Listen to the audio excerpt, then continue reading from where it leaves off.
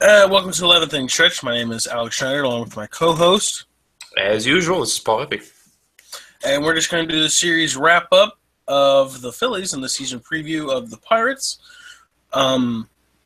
My start for the wrap-up, anyway, is two words, basically. Mike Leake. I don't know what's wrong with him. He didn't get a loss last night, but it was not looking very promising for a while. He just needs to be better. Yeah, that contract is right now not paying off. You have to think he'll pull it together at some point. But at the same time, man, it'd be nice to see him get a couple quality starts here and there. At least go into like the 6th, 7th inning. That'd be nice to see. So basically, what I have for the injuries for the Pirates is I don't know any updates on Jung Ho Kang, but he's got to be coming back soon. I think right? End of April, beginning of May, sometime in May, I would assume so. That's what I had read before the season started, but I'm not sure. Let's say he should be coming back soon if he's not back already. I don't pay attention to the Pirates because I'm a Cardinal fan and I could care less about the Pirates. So yeah, I mean that's about your injury report. For the injuries for the Cardinals, Tommy Pham actually went on a rehab assignment on May 4th. I didn't see how long he would be on that rehab assignment, but my guess would be maybe a week and a half. But other than that, yeah, at least someone's getting healthy. And then just to hint at something, I think in the podcast I want to do a little conversation about who we think should be sent down if Pham comes back up. Or I have a pretty crazy kind of request or whatever I think is going to happen, so pay attention in the podcast and you'll see that. For the Who's Hot for the Pirates, Josh Harrison's batting .320 for the season. Who's hot for the Cardinals? I'm going to say Matt Adams.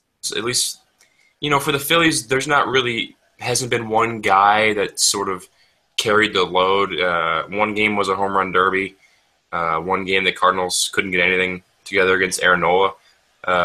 But I'm going to go Matt Adams. He's been 3 for 9 through the first 3 games of the series with 1 home run and a couple of RBIs. So, yeah, that's about it on that front. Who's not hot, actually, is Andrew McCutchen. He's batting .229, like over 100 less than Josh Harrison, which is very surprising. Who's not hot for the Cardinals? We already mentioned it, but Mike Leake. Through the start against the Phillies, he's been throwing a 6.03 ERA. He has not won a game. He's 0-3, and he has a 1.34 WHIP. So if he's on your fantasy team, like he's on your team, you're probably not too pleased about him right now.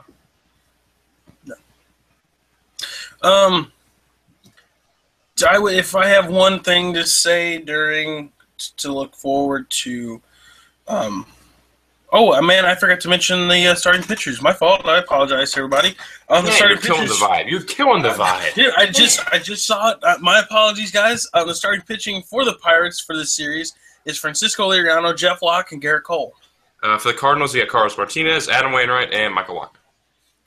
Those are going to be some good pitching matchups. That's a pretty stellar weekend to look forward to be honest with you. Apologize for that. But I would say the series look for this one, I would go, I don't know. I'm actually going to go with the Pirates win the series 2-1. I'm going to say the Cardinals win the series 2-1 because we've seen this trend over the last couple of years. When the Cardinals are in Pittsburgh, they tend to suck. They don't win much in Pittsburgh. But when the Pirates come here to St. Louis, they tend to suck. And they don't play too well here. So I'm going to go Cardinals 2-1. But, if the Pirates won the series, I can't say I'd be surprised given the way the Cardinals are playing. Exactly. There are a lot of inconsistencies, and we'll touch on that in the podcast. But thank you guys for tuning in to the series wrap-up and season preview. Again, my apologies on the starting pitchers. We're trying not to make those mistakes again. But thank you guys very much. And watch out for the podcast. We'll be doing that very soon. And thank you guys, and have a good day.